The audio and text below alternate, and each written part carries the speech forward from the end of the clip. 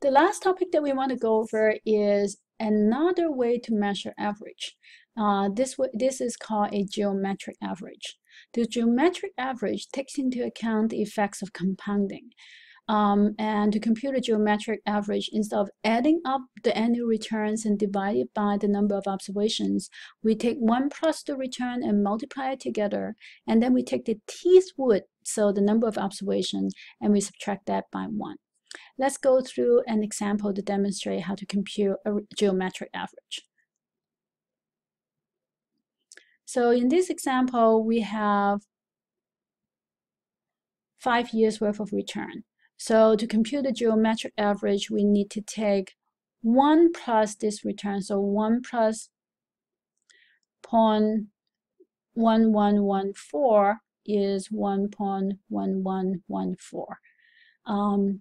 Next year, we have 37.13%, so it's 0.3713, and that gives us 1.3713. So we do that for each return, and then we have to multiply it together. So we end up with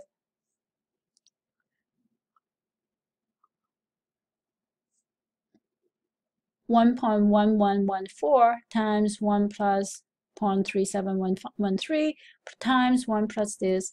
And in here, the next in 1929, we have 1 plus, but it's a negative number, so we have to subtract 0.0891, and that gives us 0.9109. So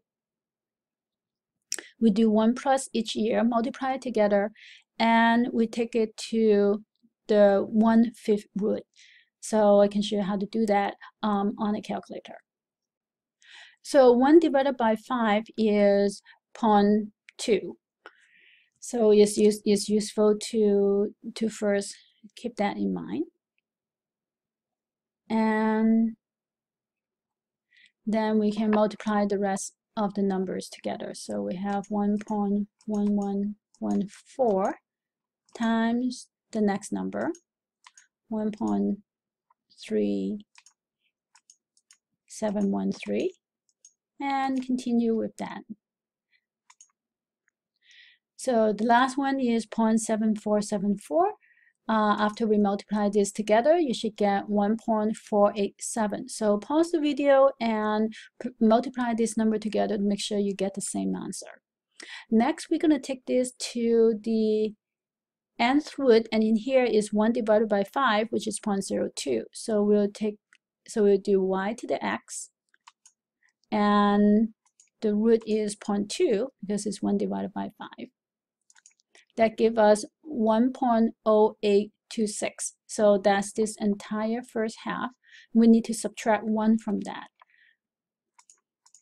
So we have 1.0826, subtract 1, that's 0.0826, or 8.26%. So 8.26% is the geometric average of the return over these 5 years. So let's take a look at the average return. You'll notice that the arithmetic average return pretty much consistently is higher than the geometric average return. So the arithmetic average return is higher for large company stock, and for small company stock, the difference is greater. The higher the risk, the higher the standard deviation for the stocks. In fact, if you look at the very low risk investment, such as T-bill, the arithmetic average and the geometric average is exactly the same. For inflation, is very similar. So you can see the higher the risk, the greater the difference between the arithmetic average and the geometric average. And now you probably ask an important question. So which one should we use? Should we use the geometric average or should we use the arithmetic average? So first of all, for most financial publications, and particularly for advertising, and also as required by law to disclose to investors, are arithmetic average. So when you see an average return being advertised either on a financial website or is given to you in the perspective of brochure from a bank or an investment broker, those returns are typically arithmetic average. If they are giving you a geometric average return, they will make it very clear that they're giving you a geometric average. So most of the time, the information you're given is an arithmetic average. But let's say you actually have the detailed return, which is easily obtained. You can get the year-by-year return on your own, and you want to compute the average for your own investment analysis. Which one should you use? Basically, the arithmetic average is overly optimistic when you are investing for long term because it does not take into account compounding. On the other hand, the geometric average return is overly pessimistic for short horizons. So which average, whether or not it's the arithmetic average or the geometric average you use, depends on your planning horizon and the risk.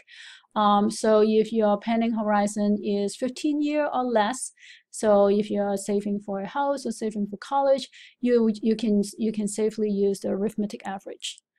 If it's between 20 to 40 years, you may want to split the difference between them if you're investing in a high-risk investment. If you're investing for 40 plus years, for example, for retirement, you should do your retirement planning using the geometric average in your assumption. So this gives you an overview on the historic return and the different sample statistics that we can use to help us understand the relationship between risk and return.